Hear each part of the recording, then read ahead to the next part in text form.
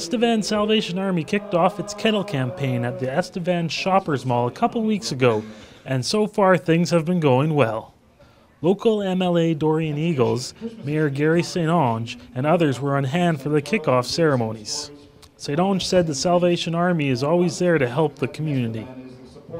Yeah, it's always a big campaign.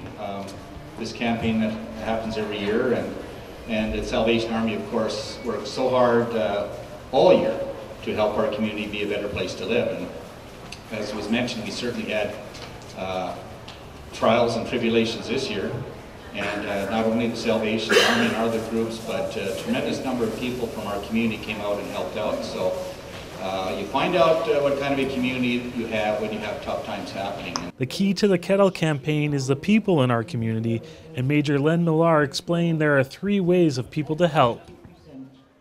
There's 3 ways in which you can do it. First of all is that those that donate money, and that is one area that, and we certainly value and appreciate that.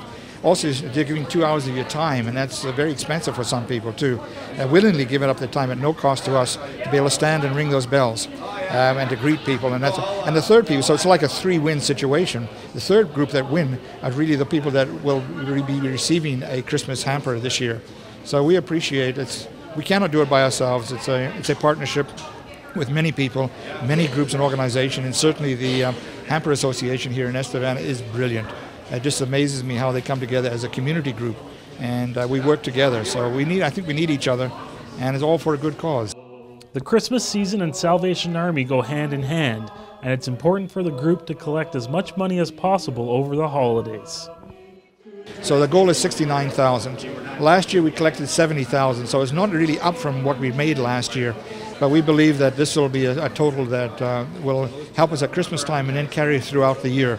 So there's no other expenses, and as I say, this is the only time we ask for financial donations to support us throughout the year. The Kettle Campaign is more than halfway over, and Millar said they are at 65% of their goal. He added they are right on track to meet it.